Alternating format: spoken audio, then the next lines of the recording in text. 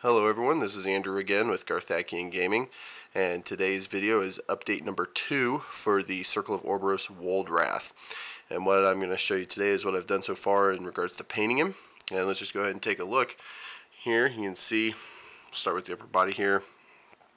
I have painted all the stone and the gems, and unfortunately the light isn't cooperating very well, but the gems I just did green like they show in the pictures for him. And let me just show you the paints that I used here to do these different parts. Actually, I'll just go ahead and show you the other arm here really quick. See, maybe you can see that gem a little better since it's bigger. There's that one. And then on the back of his hand, the other one. And we'll show you the other arm really quick too. And then we'll go over the paints. So there's the other arm, the gemstones.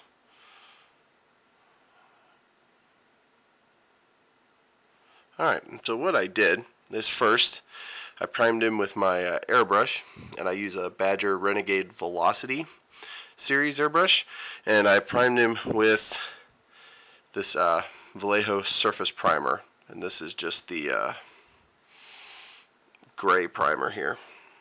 Sorry, I got a little close to the camera there. Alright, yeah, that's just the gray primer.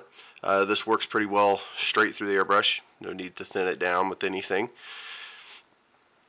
Okay, once that was primed, I then, again, with the airbrush, took Shadowed Stone from Reaper, number 09085.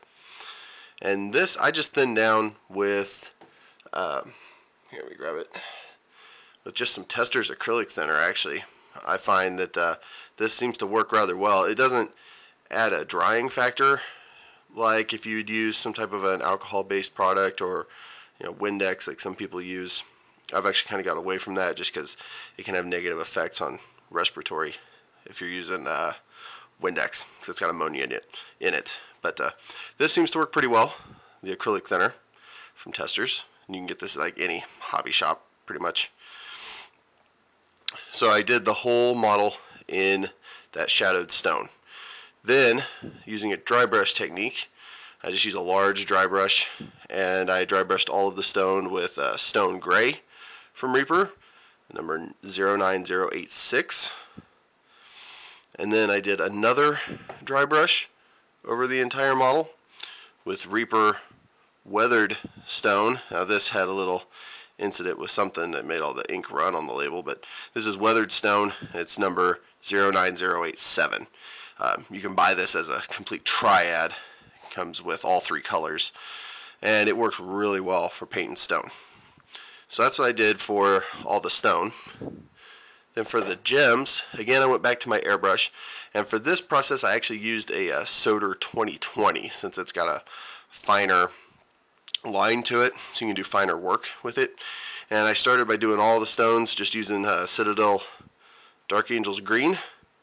Now to get this paint through a Soder 2020, you have to use quite a bit of thinner, because GW paints are pretty thick, or the Citadel paints, and the Soder's really fine. So it took a lot of work to get it down to where it came out, but once it did, the results are really good. So that was the first color for the gemstones.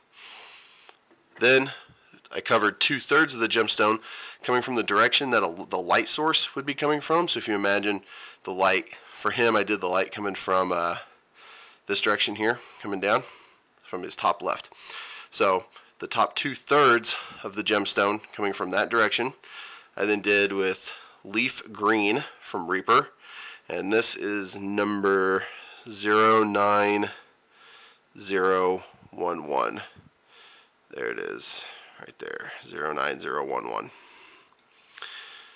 Alright, and then coming from the same direction, I did 1/3 of the gemstone in Pale Green. Now these labels are pretty beat up because, these bottles have seen a lot of use and have water spilt on them and various other things. But this one is number 09012. That's Pale Green. Once I had done all the greens, I then put 2 coats of Citadel Gloss Varnish over the gemstone. So you put one coat down, let it dry really well, then put another coat down. This helps really protect those gemstones pretty well and gives them a really nice glossy look to them. So yeah, and I actually did the gemstones before I did the dry brushing of the stone, and what I noticed is that by putting this over the gemstones, when I was dry brushing, I would get some gray on the gemstones and just gently rub it off, like just with your thumb pretty much, and it'll come off of this. So that is update number 2 for the Woldwrath. The next step I'm going to do is actually all of the runes. So it may be a few extra days before I get a video put up showing that. But yeah, if anyone has any questions, you can leave them in the comment section down below. And like the video if you liked it, and subscribe to the channel if you haven't already. And I'll talk to you all next time. Bye.